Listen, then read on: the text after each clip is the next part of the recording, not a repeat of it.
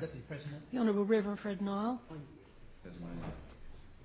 Tonight I wish to speak on the Coptic Christian protest about the tragic events occurring in Egypt. I am greatly disturbed and alarmed, as are many Christians, including the Coptic Christians in Sydney, by the rapid turn of events in Egypt and the senseless loss of life overall. I had the opportunity of observing some of these events during my 9-day visit to Egypt, which commenced from the 30th of June this year. I arrived just at the climax of the peaceful revolution by 33 million Egyptians calling for the removal of President Morsi. Coptic Christians are now living under siege all over Egypt as the Muslim Brotherhood unleashes its terror after having launched widespread coordinated attacks on Coptic Christians throughout Egypt. For that reason, I believe that movement, the Muslim Brotherhood, should be declared a terrorist organisation.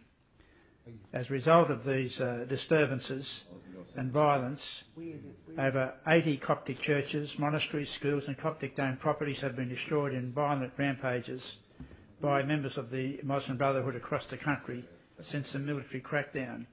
Hundreds of Copts have been killed and injured. 11 Coptic Christian institutions have also been looted and burned, including an orphanage. Coptic churches dating back as far as the 4th century have been destroyed. But the Copts are not only the only target. In an effort to terrorise the entire country, the Muslim Brotherhood has also reportedly killed hundreds of policemen, stormed and tried to take over police stations, burnt blood banks and damaged hospitals and public buildings, including historic museums in Upper Egypt, where more than 1,000 ancient Egyptian artefacts were stolen. They even attempted to burn the Alexandrian Library.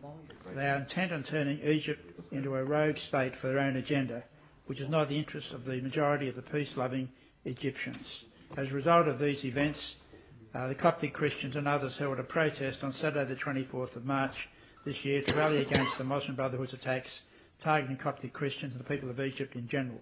Hundreds of Egyptian Australians and members of the Australian public attended a rally in Martin Place, Sydney, to protest against violent, coordinated attacks by the Muslim Brotherhood on Coptic churches and other religious organisations, including schools, monasteries, orphanages, the destruction of hospitals, police stations and other public buildings, and the looting and damage caused to the ancient Egyptian Museum.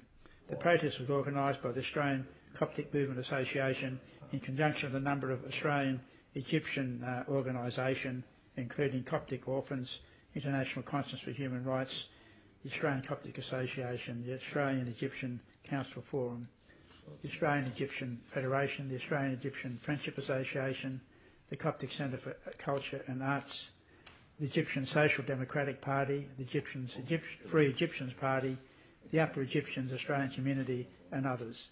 The event commenced with the national anthems of both Australia and Egypt, followed by 1 minute silence to commemorate those who had lost their lives, particularly the Coptic Christians in the recent uprising. The ACM spokesman, Peter Tadros, gave a detailed account of former President Morsi's record and reiterated the view that the ousting of President Morsi was a revolution, not a coup. The following members of Parliament addressed the rally: Mr Laurie Ferguson, MP, ALP member for Werriwa; Scott Morrison, MP, Federal Member for Scott and Shadow Minister for Productivity and Population, Immigration and Citizenship. I was privileged to address that protest as well in conjunction with the Honourable David Clark, MLC Parliamentary Secretary for Justice.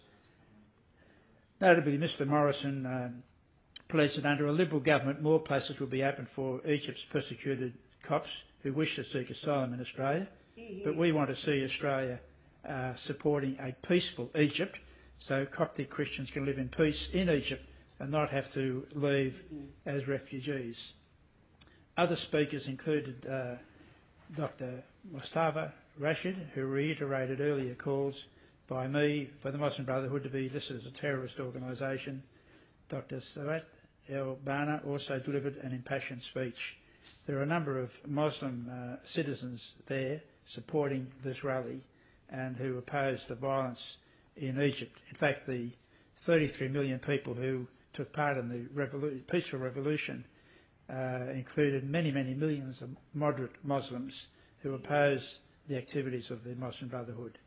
They then marched from the Martin Place down to Sydney Town Hall for a final conclusion. Let us pray for the people of Egypt, especially the Coptic Christians.